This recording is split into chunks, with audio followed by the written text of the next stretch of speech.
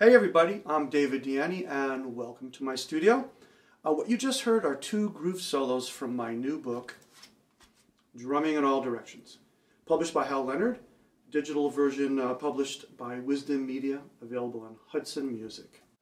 Drumming in All Directions is an entirely new approach to coordination and four-limb freedom. It's more integrative than traditional methods because it's about coordinating motions between limbs instead of the usual patterns between limbs. Turns out there are 25 ways our four limbs combine into alternating motions. They're all important, but we often master a few at the expense of others. This creates a common problem, a gap in our limb training.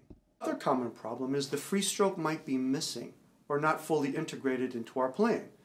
This all-important stroke is the cornerstone of a solid coordination technique because it equalizes our limbs within a framework of fluid, relaxed movement. The end result of these two problems are very recognizable. Our limbs fight each other instead of working together. Coordination becomes more difficult than it should be. All-limb freedom even more difficult. Drumming in All Directions solves these problems with a simple, powerful approach, using the free stroke to train our four limbs with all 25 basic motions. These are conveniently ordered in the limb matrix in Drumming in All Directions.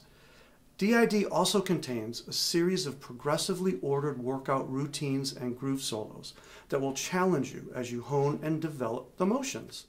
As an example, here's Triplet Time Workout 4.1, played with motion 13, which is simply right hand, left hand unison, alternating with right foot, left foot unison.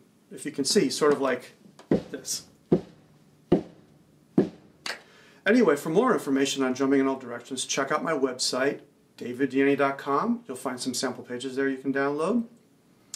Look out for some more videos in the future, and thank you.